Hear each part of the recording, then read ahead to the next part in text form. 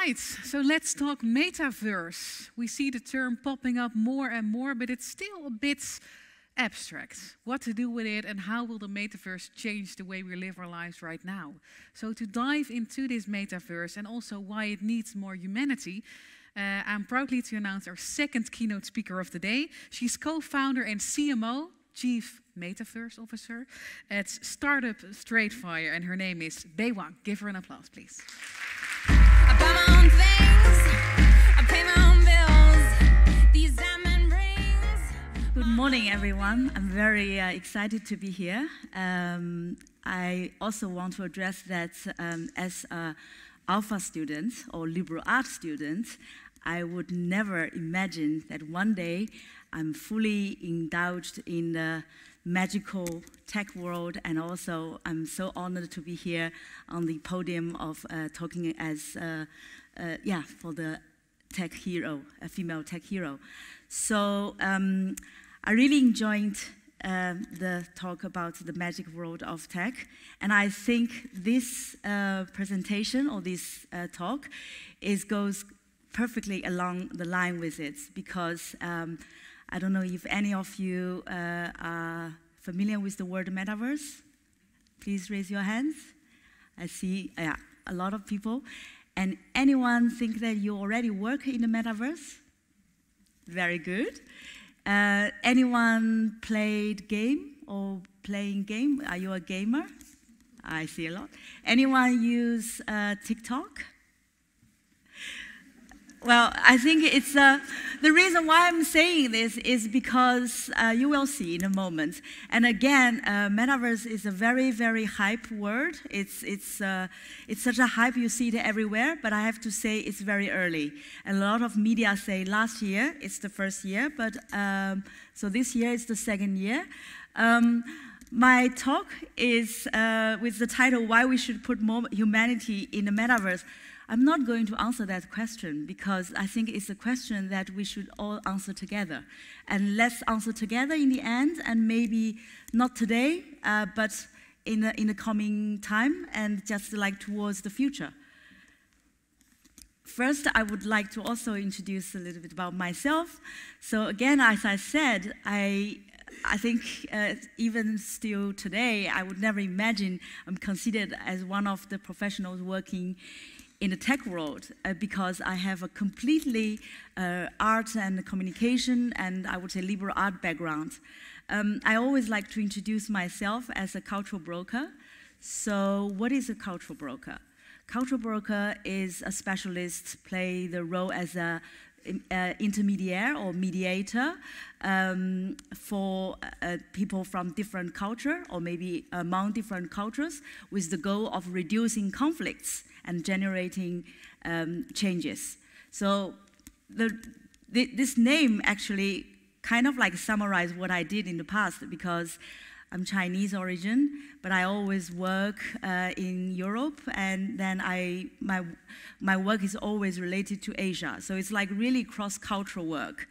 I'm currently also an educator, so I'm part-time innovator, or you can call it like entrepreneur, but part-time educator. I think that gives a very good combination, because as entrepreneur, you're always optimistic. And as educator, you're always idealistic. So when you combine the optimism and idealism, you are always very happy. So I think being a happy person and enjoying your work, I think that is something that we all try to pursue, like this like mood balance. But of course, sometimes it's not really ideal to have this type of, because it's almost a kind of like a childism in this type of mentality. I also call myself a Web3 entrepreneur, and what is Web3? It's another word that is very hype now, but it's still like there's a lot of exploration. I do want to make a remark here, because metaverse is a word that is being, I personally think, is overly used. So today I'm going to also talk with some different information, but then it's purely for the references, because yesterday I just read something from the founder of Ethereum, and he tweeted on the Twitter and saying that he feels like Metaverse there's no kind of like coherent definition about it, which is also true, because we're in an age with a lot of like tech narratives. So here it's very interesting to kind of really maybe put a little bit more like the liberal art or humanistic thinking that, okay, we need to be aware of different narratives. And then again, me being between the culture, so my background is also in the media. As a journalist, in the past, so I like to ask a lot of questions. And I think even though I didn't work in the tech field professionally, but I've been interviewing a lot of tech companies. So I think keep asking questions that somehow kind of like made me also a perfect student by doing things in different industry. And then I have a very interesting another story to tell, because StraightFire, my current company, I'm the co-founder, but before that, I'm a serial entrepreneur. So before that, I run a digital consulting company. So through that company, I help Western companies entering Chinese market through digital e-commerce, digital communication, digital marketing. And as you can see on the photo, I feel very interesting in such a world, because in 2016, I took the ABN AMRO digital team to China. We organized an event about blockchain. So again, with that event, I think, okay, I have to start learn about blockchain, which is a very tech word for me. But again, I think that I really see, maybe from my very alpha perspective, that I kind of like see more like the application of technology. And then in 2019, I took a group of tech and professional. So on the photo, I'm the only woman. I took a group of young tech entrepreneurs. They are all Dutch young men and very passionate. They have their startup either in like fintech or maybe in like app development. So I took them on a digital learning trip to China. So we visited a lot of AI company and VR and AR, and we visited Tencent. We visited a lot of interesting like tech company. So it was really funny because they even considered me as their school teacher. I was like, I can't imagine that, because I'm not from really your professional field. But they said, yeah, you are able to really bridge the different worlds. So now I kind of realize, like, cultural broker not just mean culture from different geographic culture, but also subcultural, or maybe different, maybe art, or maybe a tech field. So different, that kind of a cultural perspective. And then very recently, I co-founded StraightFire together with two other guys in 2020. So we kind of started to explore it, but at the same time, I also created a minor program called Digital China. So by creating that minor program, I think I'm truly combined different fundamental subjects together. So within that minor program, there are 4 courses. One is fully about marketing, about communication, but the other is called New Silicon Valley, which is very tech course. Through that course, I co-developed with some other professionals. So the course is about a lot of like new technology developments from China. And yeah, I'm now exploring the new tech or digital frontier, because I tend to use digital frontier is because I think here is the field that we really combine different elements together.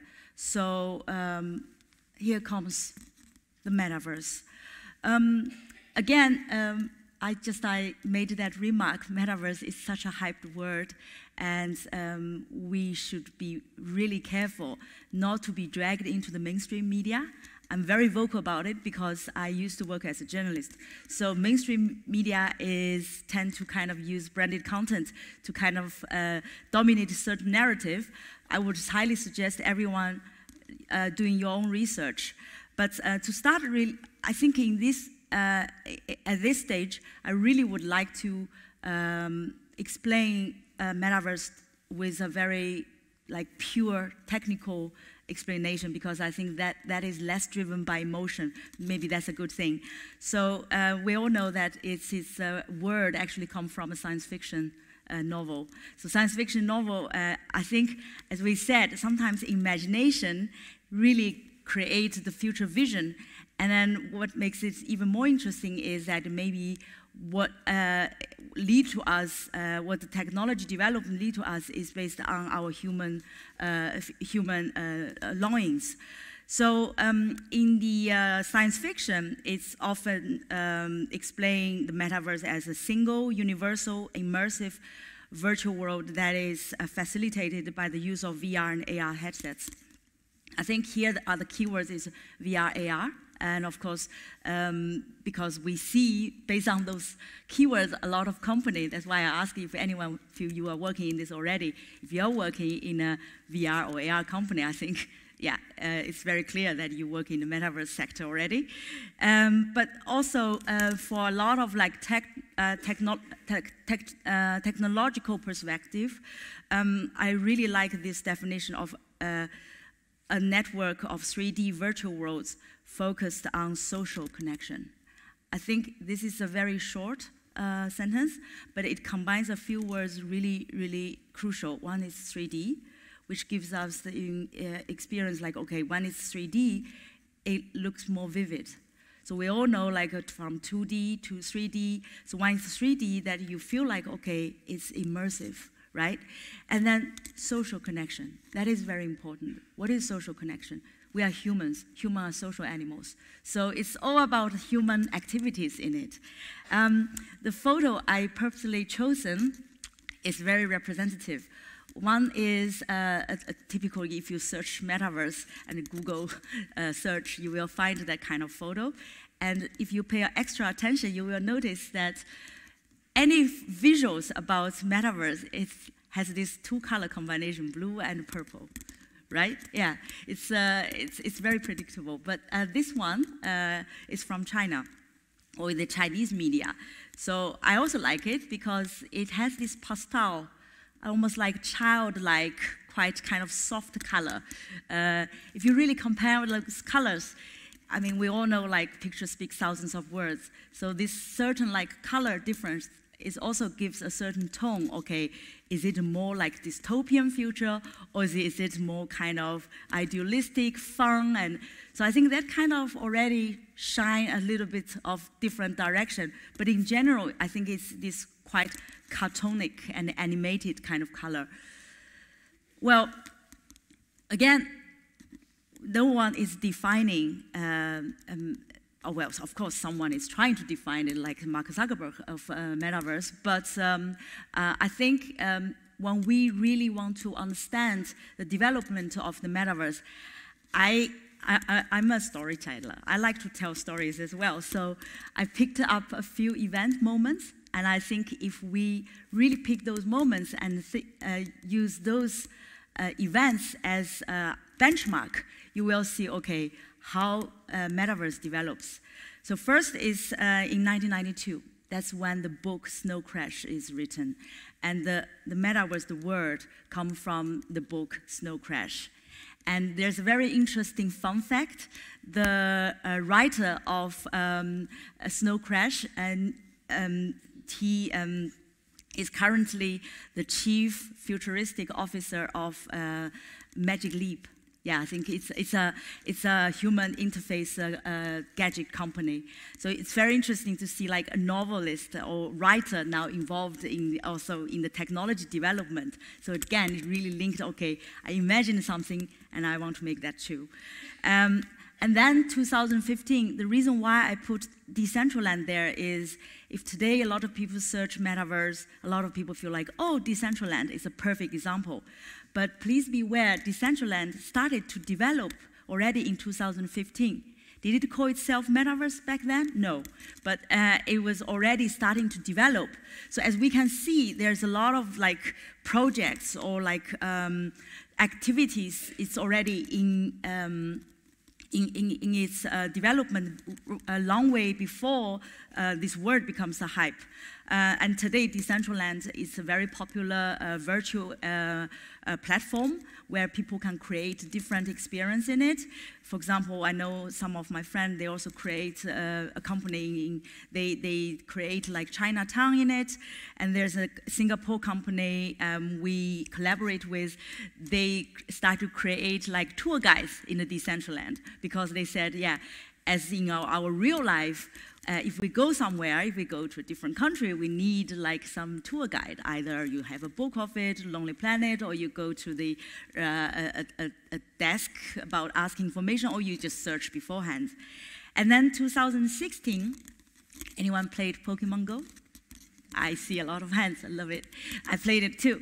So in 2016, Pokemon Go was so popular that even a lot of news like report like warning people to be careful, because you see people in public like using their phone and then like looking for those Pokemon. And so the global hype of Pokemon Go actually already shined a light of how AR can create that experience, because actually, the company behind Pokemon Go, they are already creating a park, like theme park, so where you can fully kind of play that an AR game. And then 2017, the Fortnite becomes really popular. My son plays it, and I know a lot of kids likes it. And I think the popularization of Fortnite also show a certain kind of sign of how you have like experience from all part of the world can enjoying something together. For example, I see my son like during the time that he he turn on the game and waiting for the specific moment of a launch. Like he's connected to his friends, but also I also know some people that actually made some friends through that game. So I think it kind of show activity of what's happening in the Metaverse and also in the future. 2018, Ready Player One. Anyone watch the film? Yes, I see a lot of hands. And that film, I think that film gives so much inspiration, because remember I just said about this color tone of purple and blue?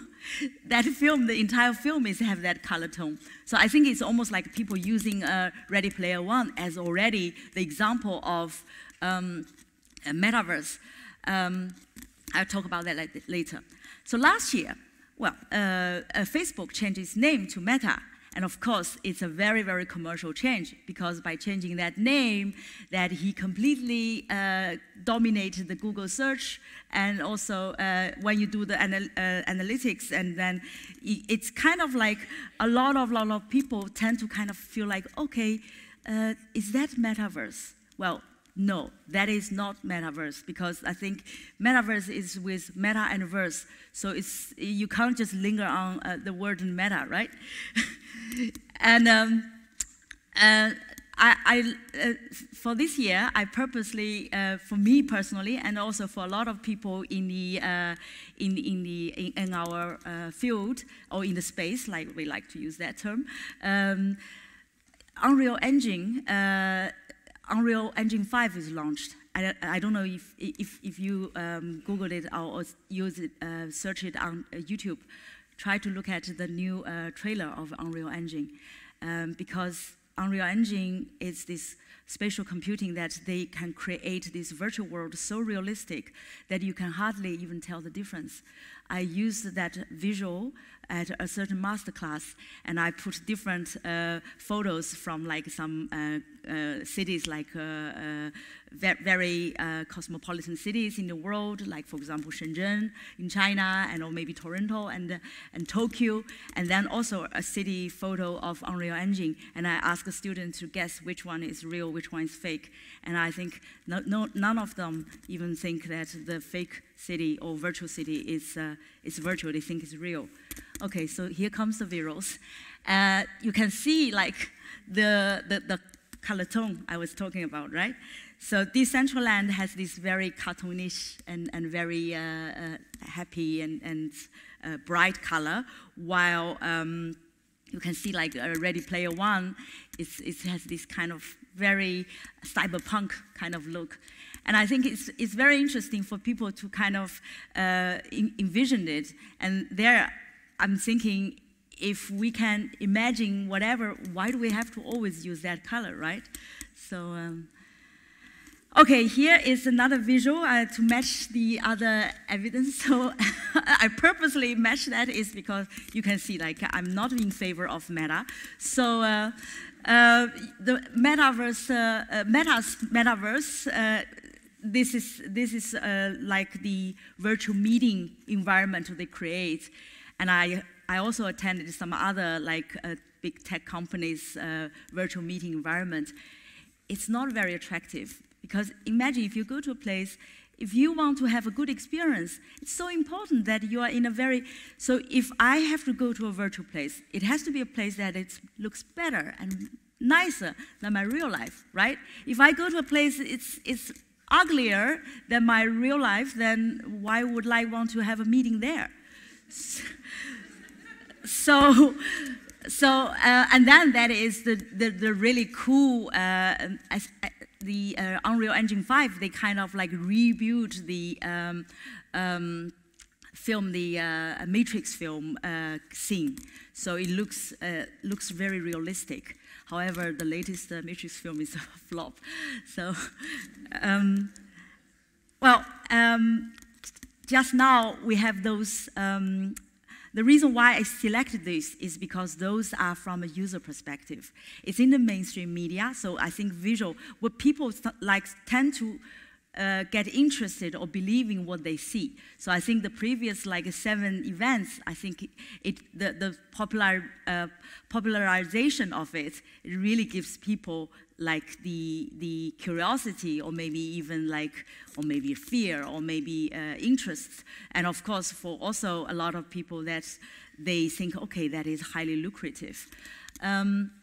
What I also want to point out, because very recently Metaverse is truly getting to like the mainstream, because the World Economic Forum started initial called like exploring Metaverse. The reason why I'm mentioning this is here comes a lot of attention, because then once established global organization, they started to really talk about it. We see more and more mainstream talking about it.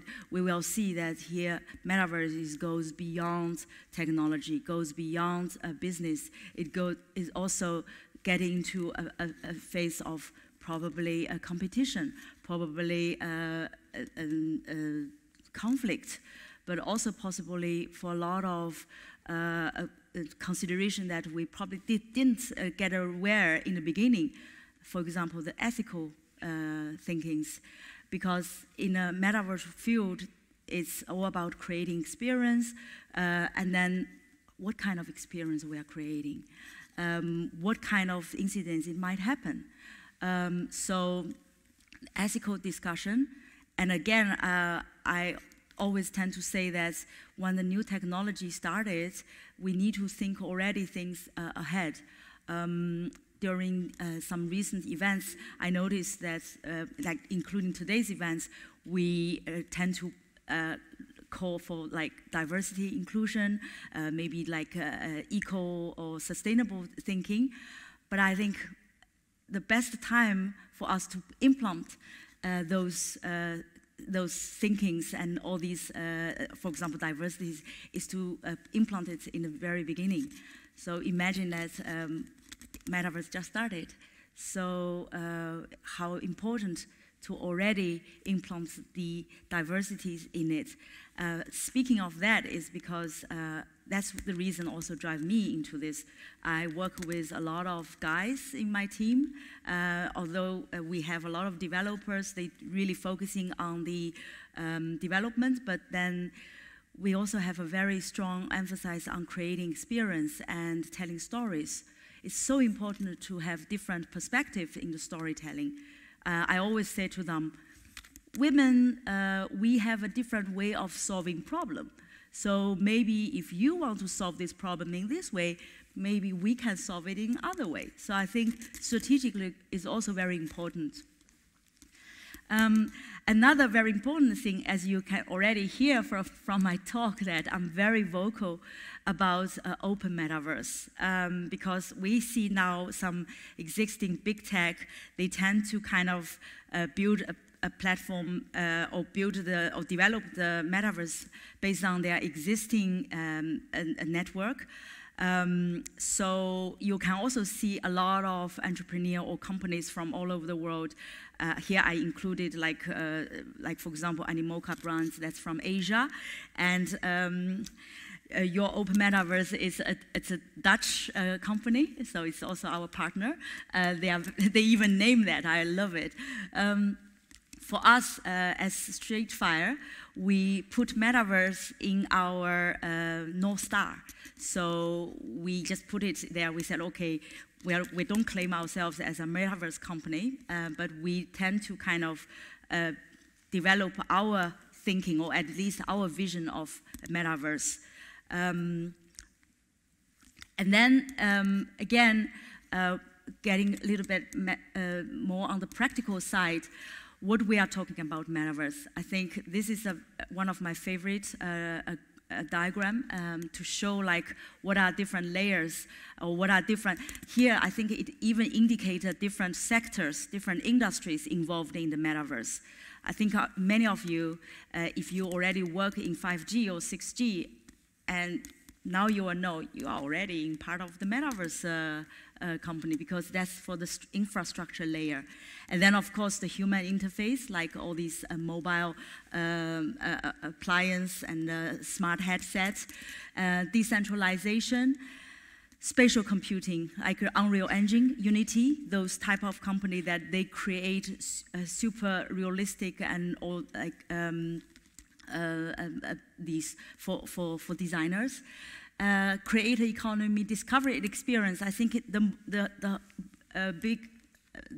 outer circle you go, you will see a different like knowledge and different thinkings, different skills are needed. So I would rather call this is an area that is many different skill sets and knowledge nodes are combined. Currently, the Metaverse market, I really like this one as well, because it's not necessarily new companies joining, but old existing company already join it. So that's why we consider the Metaverse is a much bigger concept, not like Facebook is Metaverse, no, or not like Roblox is Metaverse, no. So there's a lot of players, a lot of new players enter. I think it's very interesting to see that if we consider, okay, are we really adding like humanities already in it? I would say it is already in it. Last, I see a lot of young face here because, again, get back to my own role. I think maybe I will still be the cultural broker in the Metaverse. And you can see the jobs and the works is redefined. I talked to one of our blockchain developer. He is a typical engineer, but he is now creating generative art and then mint them into NFT, and then he wants to sell it because he said, yeah, this is the moment for me to really like be the creative I want. I also work with a mathematician, and he is also creating art based on mathematics. I think if we look at it from this perspective, it is the perfect moments that when different elements, they all enter. And then again, yeah, why should we bring humanity in the Metaverse? And I think the answer is there already.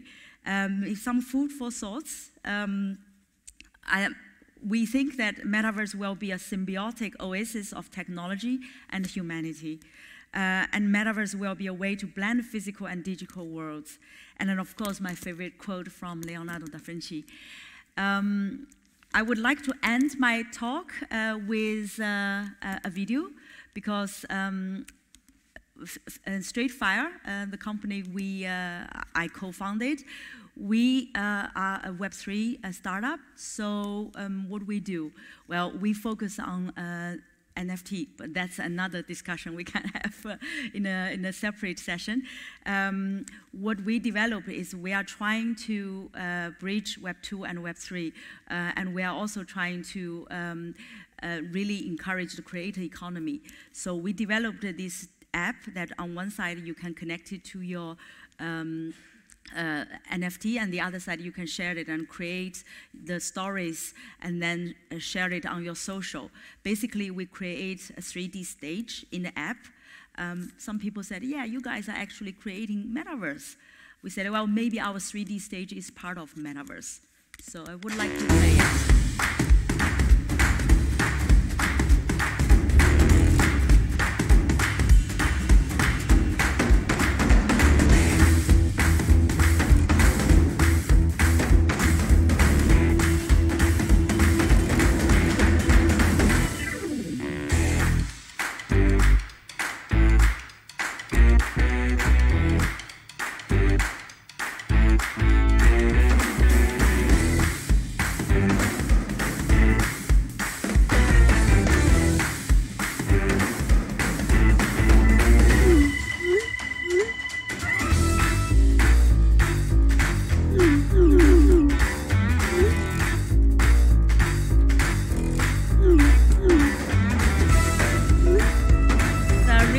Rendering in the app.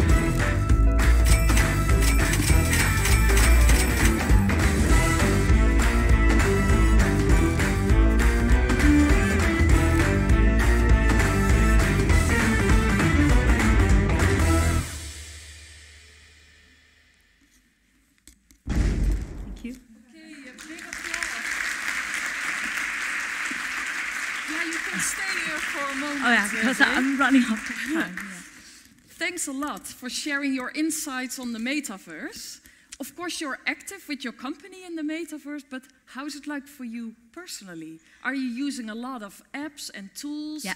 Are you a gamer? Yes, I am. Yes, you are. Yeah, I always feel like I'm ahead of my time because I'm already in my mid-40s, but I'm always very into game. And but I also teach like creator economy at school, because I sometimes analyze to the students, like if we look at how game changed, like 20 years ago, if you're a gamer, people think you look like a hacker, like in some hoodies and like completely like antisocial. But nowadays, I think everyone can be a gamer because I think we learn from playing games, and so yeah, for sure. And I'm also I'm very into science fiction stories, and my dream when I was very young, I wanted to be a detective. So, and I think all the things I do now, it kind of like a dream come true. And last week you were in Amsterdam, yes, also at the European Tech Conference. Yes. You are now in Eindhoven. Yes. We are very hardware focused. Yes. We develop small devices, sensors, complex machines like ASML. How can we link to the Metaverse a little bit more here in the one of the slides already, because infrastructure, human interface, those two layers is already covered. But I know also we also see nowadays, we always address that technology is for the human good, right? Technology is meant to make our life easier or better. And so I think if we talk about like the foundational layer, I think it's there. It's here already. But I think it's very important also to kind of look more and more on the human interface part and also application. Because I also feel like the technology nowadays, they make it so accessible. So it's not necessarily like high-tech changed the world. I also sometimes think low tech changed the world as well. And that's something that I would really, maybe as a side note, that's the humanity, adding more humanity into technology.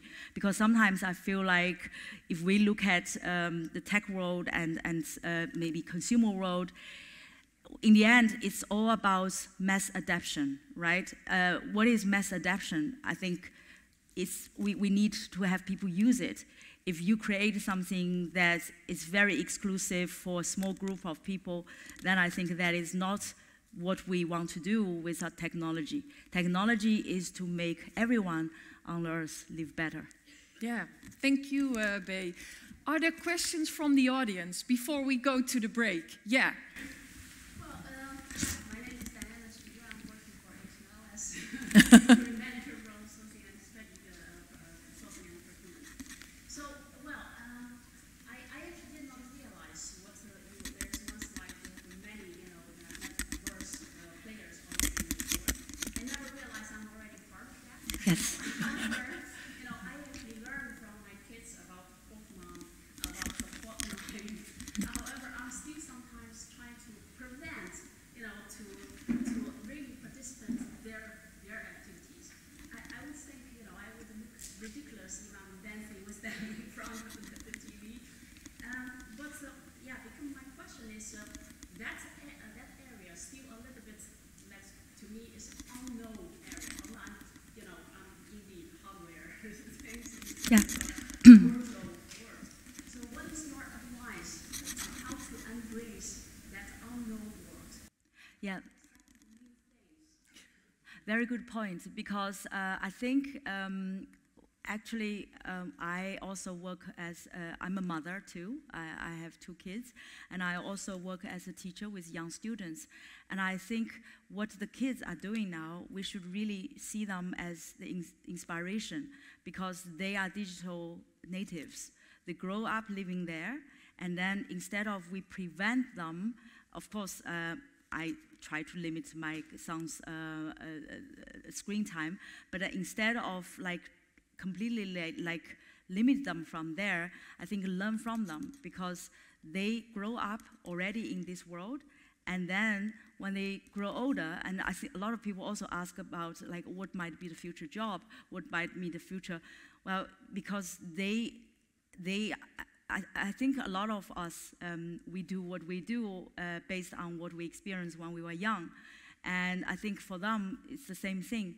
So I would suggest that try to understand them. You don't have to really jump into do the dance together. But I think maybe that's why I said the metaverse now become mainstream, why different players want to research ethical sides of it. For example, you have Roblox, they create all these virtual experience, but what kind of content we deliver? So we need to think about ethical, but also legal or moral thinkings. So I would say for our own kids, we learn together with them. And then, I think if your kids is still too young, and if you want to control some screen time, is still fair to do. But I think it's very important that we also try to learn from their perspective and see what the future might be, because what we build now is for them. And I think they are going to take it over and create more opportunity for them. Okay, thank you. A big applause.